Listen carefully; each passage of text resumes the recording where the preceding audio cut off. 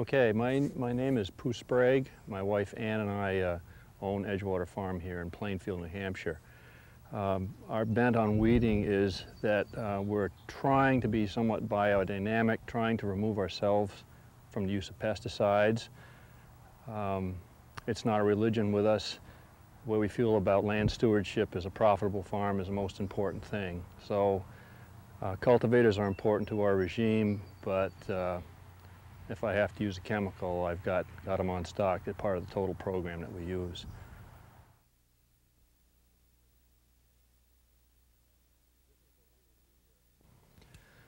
This is the Lily weeder that we acquired last year. It cost us, I think, in the vicinity of $1,700 to $1,800. We bought it at that time with the gauge wheels, which is an optional thing. I like it because it controls the height a little better. If you're in an area where your tractor makes a little dip, you don't have that action of digging in. The gauge wheel keeps it, floats it a little, gives a little bit of regulation and flotation over the top of the crop.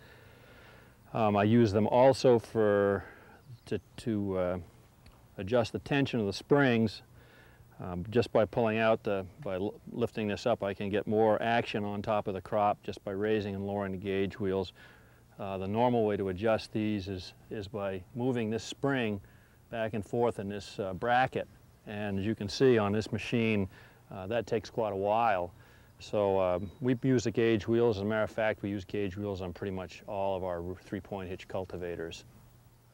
This is an updated version of an old Dearborn weeder which they used in the 30s, and how it works is that these tines will vibrate as it goes over the crop.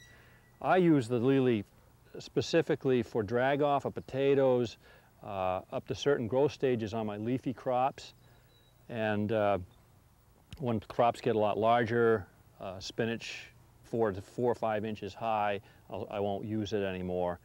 I also use it in conjunction with my baskets a lot of times. The baskets will churn up in between the rows and the action will break up the clods. It'll also mulch around the plants that way. So I use it not only as a separate tool but often in conjunction with another tool. Our soil is very sandy, so this, in the land that is very sandy, this is well suited for shallow cultivation. And of course we don't want to disturb much soil. One, either to turn up weeds, or two, to let any of the moisture out, especially on a year like this where it's so dry. So this is an ideal thing. You have to use it at least weekly. I'm pretty good about it, except during strawberry season. Things get ahead of us. But if you use it weekly, you can get crops out without even having to go through and hand hoe. So it's an important item on the smaller vegetables.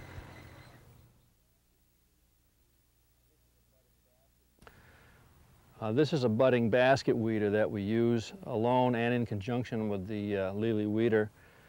Our beds are 60 inches from wheel track center to wheel track center. All my tractors are set up that way. And I can seed 3 rows of spinach, radishes, what have you, at 17 inches apart. So these are set up to do pretty much all the crops, as well as I can use this side dresser in conjunction with it to scuffle in. Do the activity of the machine. I can scuffle in calcium nitrate, whatever I want to put on.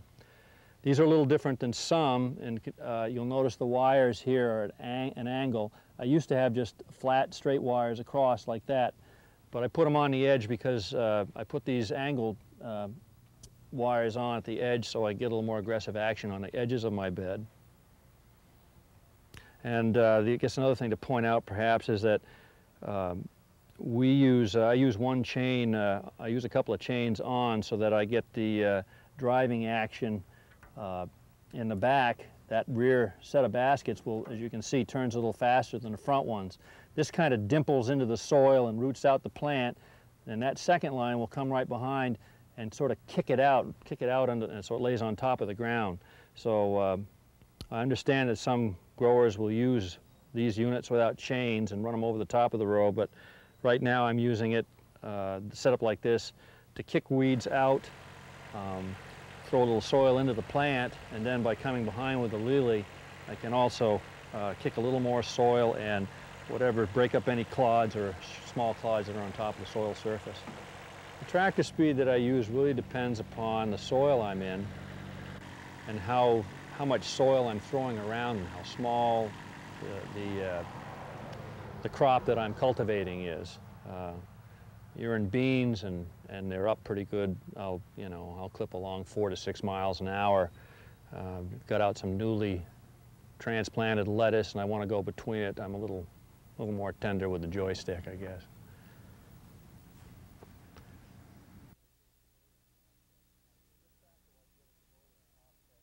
This tractor, like the other Kubota, is an offset high-wheeled tractor, and with it came this set of sweeps and shanks, or a full set of sweeps and shanks. We use this, we have a couple of discs we use for hilling. We use this to go after weeds when they get out of control in crops like beans. As you can see, here's a red root pigweed. You can imagine he was a pretty good sized beast. And these shovels are good at doing just that. They bury, they root out. They're very, very aggressive. Although we use them to cultivate the edges of our plastic. On the front here, I have a half sweep, which is basically a sweep with one side cut right off, and I can get right up close to the plastic. I can side dress it at the same time, the edges, and I can also throw dirt in with the rear sweeps back on top of the fertilizer, all in one pass. So it's pretty versatile, even though it's quite a chunk of iron. But when things get that bad, this is the kind of heavy artillery you really want to have. These can be set up in many different configurations by taking these off, and as I say, I may take this sweep off and put a hiller and hill potatoes, getting the weeds farther out between the rows of potatoes. I used it in beans this morning, cultivating a crop of beans. I'll set this up differently inside with a side dresser on the other side and side dress and cultivate 2 rows of corn at a time.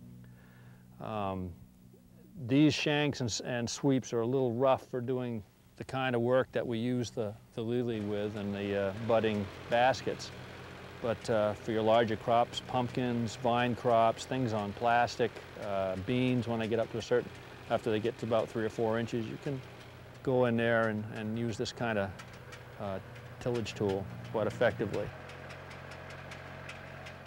One of the things I like about the sweeps and shovels on doing beans or things you would have in a line on bare soil, whether it's peppers or if you're growing them on bare soil or small tomatoes. We grow our pumpkins and winter squash. One of those things that those sweeps do is they actually throw a little soil back on the plant, and this is pretty well demonstrated in this situation. The outer sweeps will kick out, roll over pigweeds. Stuff in the middle, it will actually hill in and throw soil on top of the weed. Here's some crabgrass that is covered up with soil. It's going to restrict the growth of that plant. This crabgrass will come along, obviously, but it's be set back a great deal more than the bean. And anything that's smaller than that will obviously be smothered. So you not only get the action of destroying the weeds in cases, but also smothering new growth under the canopy of the plant, which I like. If you notice up front here, there's a half sweep, which means that it doesn't have, I don't know if you can get a shot of it, but it doesn't have this half of the cultivator at all. That's a very handy tool to get up close to plants. We also use that in cultivating the edges of our plastic.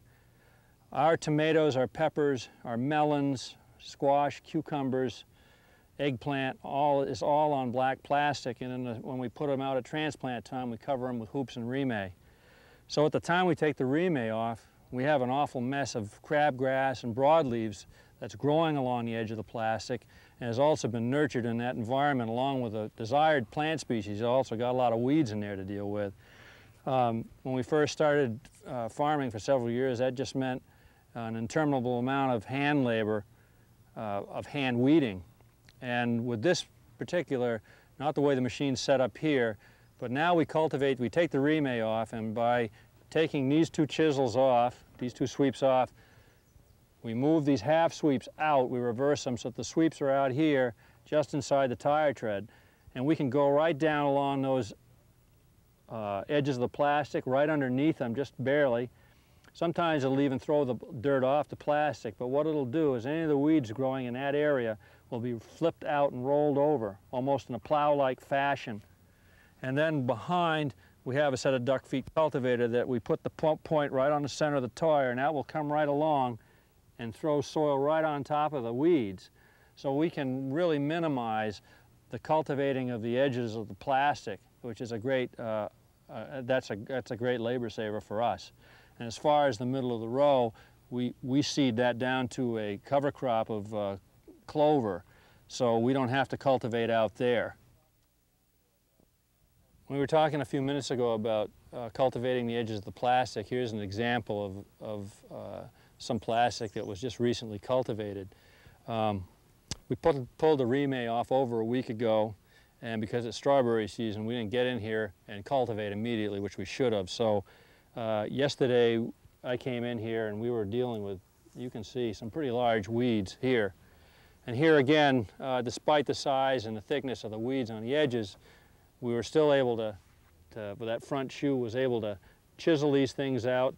We were able to throw calcium nitrate in at the edge, and the rear sweep was able to come through and bury a lot of the weeds and cover a lot of the calcium nitrate on the edges of the plastic, and this is the end result.